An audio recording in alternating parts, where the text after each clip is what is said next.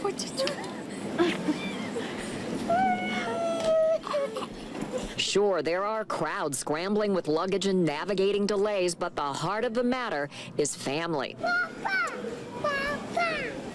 A father and son reunion is beautiful to watch. His name is Arif, and he's 2 years old, and I'm really happy. For Private Jacob Engel, he's been away at boot camp in Virginia for 6 months. It's been a long time since I've been home.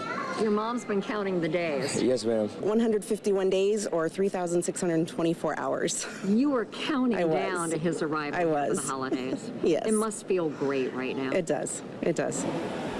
Oh, that's Joseph.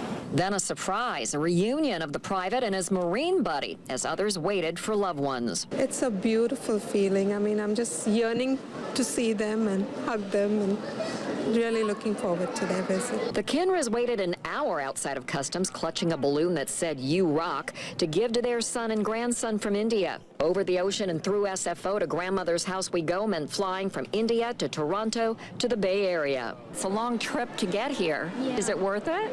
It's worth it because I get to spend quality time with them, and then they put a smile on my face always. Oh, it's always a joy, pure happiness. So very happy to be home for the holidays and spend time with the family.